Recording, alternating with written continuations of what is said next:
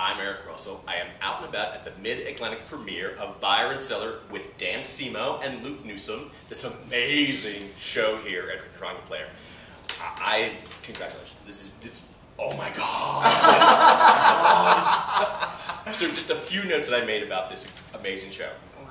It is a warm, witty, charming evening with a good friend where you're enjoying a cup of coffee and hearing about the day they were having. This is the most amazing experience I've had in theater in a long time, so just phenomenal. Very cool.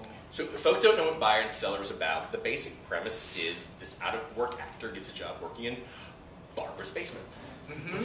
And kind of take it from there, explain what kind of happens in this fantasy world of Barbra based on... Well, not to give away too much, the premise of the show is Alex is a struggling actor in LA who gets this weird, wacky, zany job working in the real-life mall of Barbra Streisand's basement. The rest is entirely fake. It's completely fictional, written by the brilliant playwright Jonathan Tolins. Yeah, because this thing was done and it just received so much awards. It's a fresh new piece. I mean, we've seen some other shows that take place in people's homes, but this one just really has this fresh look. And it kind of struck me because it's based upon this book that she wrote. My Passion for Design by Barbra Streisand. And we see so many celebrities with their coffee table book, which reminded me of something I actually posted this morning because it's October and I'm this kind of Addams Family thing, and I thought about stuff I learned from the Addams Family and stuff. And one of the things I thought about was when you said this, you gave this book was, books you keep on your shelves have the meaning you ascribe them. Which thought about something you had said earlier in the show about aspirational, things that inspire us. So I was thinking, every year I buy myself a new coffee table book. And this year I bought He-Man and the Masters of the Universe coffee table book, because, you know, yes, I'm that gay. What's a coffee table book that you have? Do you have a coffee table book? Oh my gosh, right now I don't. The closest coffee table book I have would be My Passion for Design, I guess. That's your book. It's the only one I've got right now. Yeah. Okay, how about you?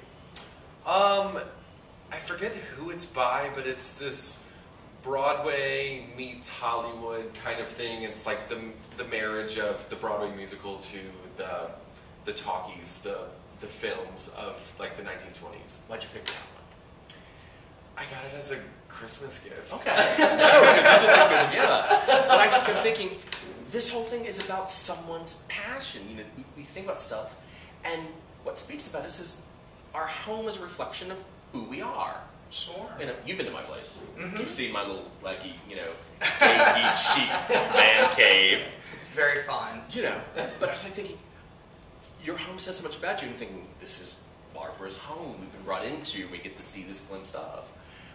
When we look at your character, what is he, when he's internalizing getting this job in this mall, what's really going through his head? Oh God, I mean, I don't think that here's what all equated to is as an actor coming into a show like this, something that's so overwhelming and you know what's going to happen, but you also have no idea what's going to happen. I think that that's exactly how he feels. He knows that he's working, you know, the minute that Sharon says in the show, you're working in, basically, essentially, she says you're working in Barbra Streisand's mall. And so he knows that going into the job, but he has no idea what to expect. And I think that very much parallels as an actor, and I'm sure you can attest to that too. Oh God, yeah. Knowing like what this monumental task ahead of you is, but still not having any idea what to expect or how to feel about it. So I think that that's how Alex sort of internalizes his experience in the beginning. Because I'm thinking, you're in someone's home, you know, and this is a very personal place. Our homes where we invite people in, just like this show is about us coming into a home and sharing these moments with the folks on stage. You go into people's home and they offer you things like, I don't know, like, would you like to share a Kit Kat? You know, because you know you have to have food in someone's home because you know you just have to. Because who doesn't want to share a Kit Kat? Let's split it. Okay, because you know you're in someone's home, you have to offer them beverages and snacks. Of course. when he first goes into this home, do you think he's more nervous about being a stranger in someone's place that he's never really met? Because you've been to those dinner parties, you're going, I don't know a soul here. But you're now in this place like, do I touch things? Can I touch this? There's plastic on the furniture. Is the boat stopping by? Right. You know, honestly, I don't know that he ever has the expectation of ever meeting her. I think that he gets hired to work down there. I mean, Sharon tells him sometimes she likes to go down there, but she doesn't like to be alone. And so it's always lingering in the back of his mind when he first starts that, okay, maybe there's a possibility. So then the first time that he's working and he ever hears the door at the top of the spiral staircase open, he starts freaking out because he thinks, oh my God, this is it, it's her. And then it's someone else. And so I don't know that he ever has the expectation of meeting her, really. And then he does. And starts developing this weirdo relationship with her. You know, something that neither he nor the audience could ever anticipate, you know? And I think part of the show is about relationships, because you're sharing your home. When you have people in your home, you're vulnerable.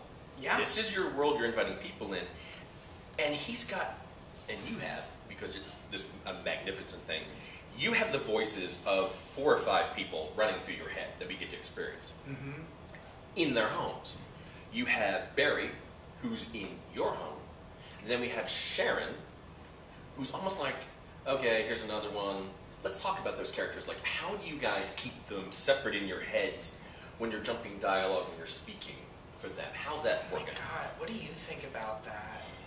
I kind of just think of the units that Don Westbrook, the director, kind of broke it down into. It's broken down into 19 units. Okay. So it's a 60-page script, but it's broken down into the 19 units. And it's kind of just as you're going from one to the other, you just kind of have to think one step ahead. And it's, you know, I'm going into this unit and I'm going to meet this person and this person. And then you kind of just go from there. You just have to be really thinking really far ahead. Very true. Very far ahead. You're never really present in the moment, but you are at the same time. I mean, it's so much self-analyzing and thinking during a show, and you're thinking, oh my gosh, why am I thinking so much? But then you're thinking, I need to stop thinking. And it's a total mind trip, the whole show. And really finding the characters, their voices and physicalities was such a process of trial and error. I mean, I don't think that Sharon really came out until maybe 2 days before we opened, or something. It was extremely close to our opening, and it was just a process of play and trial and error and finding what works and what doesn't, you know? Because you move in and out of these things gracefully.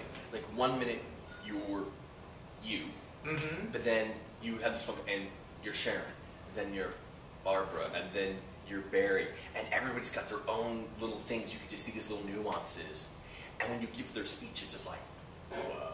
It flows. It's like, oh my God, I'm looking at one person, but I'm hearing somebody else. So I think it's just amazing. Oh, well, I have to give credit where credit is due to Don Westbrook, our amazing, amazing director who helped guide this piece into something truly beautiful and I think relatable. I hope relatable.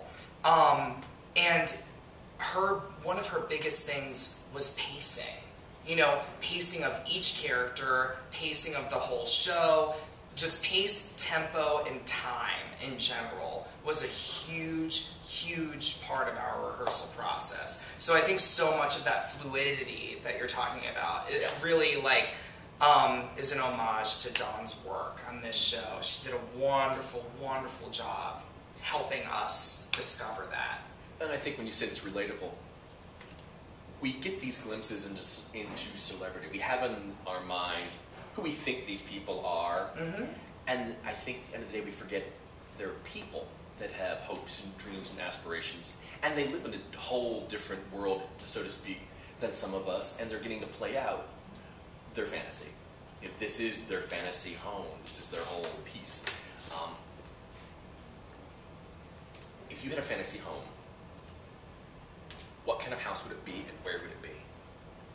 Oh my gosh, you go first. No. He's like, no, I do not want to answer that question. I would like to take, Barbara's house and make her 500 likes. Oh my gosh. I mean, to be honest, I've never really given much stock into that sort of thing. What I'll say is one of the reasons I love this show so much is because of the script and how well the script is written. And Alex, like, you can only approach Alex as yourself. He is a person who's never thought about that. He's never thought about what kind of a house he really lived in, or what kind of a rug is on his floor until it comes up in conversation with Barbara. And then he starts analyzing that and thinking about that sort of thing. And but until this experience, he was the kind of person who's just like, okay, I mean, I'll take it as it comes. And I love that about him because, like I said, you can only approach him as yourself, and seeing that in writing, I was like, oh my god, this isn't a character, this is me, you know? And I'm sure, like, that has to be true for you too. Yeah. How could it not be? Absolutely. The writing is so relatable. Without giving too much away, Alex goes through almost like a change, because she makes a comment about being real, being genuine, and caring. And I think about something that happens at the end of the show, and I'm thinking, how many of us have actually returned something that it wasn't quite right?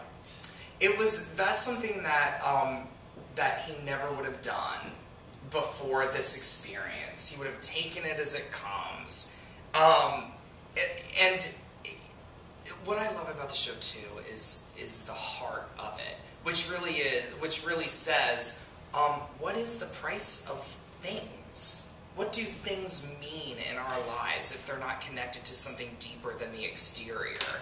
And I think that his journey is really quite fun because he never thought of being fancy before or anything. He would have never sent something back. He would have never told anyone no in his entire life. And through his journey with her, he comes to realize, like, these things really don't mean anything. But at the same time, you know what? If I don't like it, why not? Exactly. Why not send it back? It's not quite right. Right. Do you have, in your home, we all have our own little favorite thing. In your apartment, is there one thing that's like your favorite item or object that you have gotten that really was like a good memory or moment or something attached to it? You're like, yes, this is. Or am I just that shallow going, oh my god? No, I don't know. I mean, I have a wonderful bed right now that I'm really grateful for. Yes, I love my bed. I guess it would have to be my bed. I don't know. Oddly enough, there's a rug in my room. Lucian, who is the production manager and was also the sound designer for this show, we're dating, we live together, and there's a rug that's in our room that we had a really hard time figuring out what we wanted, and it just happened to be the rug, which is a very strange, coincidence that the show, that it's the rug that Alex Moore, sends back. Spoiler. Sorry about that.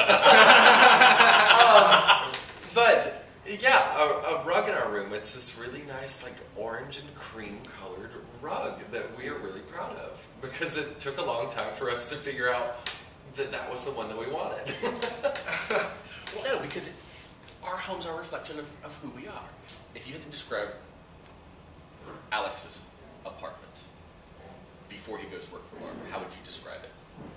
I mean, I think probably just your any day. He never thought about where anything really goes, or, I mean, his sheets are from Target, his rug is from Home Depot. I mean, it's just, excuse me, like everyday average. Yeah. Everybody else has the same rug. Every house the same, pinstripe. I think it's very, very beige. Nothing really special about it. It's just a place to be. There's a bed to sleep on, and he's grateful for that, and that's all that he cares about. If you had to describe where you live now, how would you describe it? Is it bohemian chic? Is it early Americana? Is it? It says loft over on 36. Yeah. The 2-story studio with a Murphy bed. I don't know. Right now it's Monument Ave. And that's pretty suave. Yeah. You can see our trophies to second place. I had a great view of the bike race. I'll say that much. Yeah. So you have a view. I did. It's very good view. Yeah. Good view. How about you? We're in the Carver neighborhood, so we're really close to VCU, close to Jackson Ward. It's a very like classic row home is what I think they call them. But it's this nice two-story, like 5-bedroom place where a lot of people live. we rent out all the rooms, but it's nice and eclectic because we all have different things that we like, and there are a ton of us in the house. Okay. It's very bohemian. I guess More on the 60s factory bohemian, or not that bohemian. Lots of superstars. What do you want an audience to take away from this experience? Because this is an experience. This is more than just a show.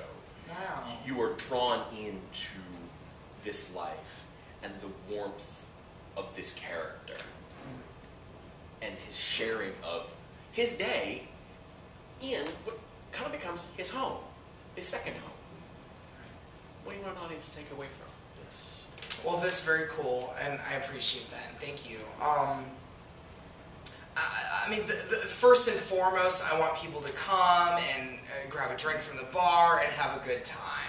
You know, that's the number one thing. Just have a good time. Get away from your life and forget about everything, and welcome to this crazy story.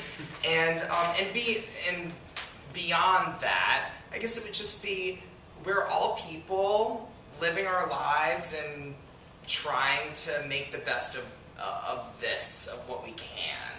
You know, that's really, I think, what the heart of the show is, and what the real message is that we're all just people, you know, superstars or not.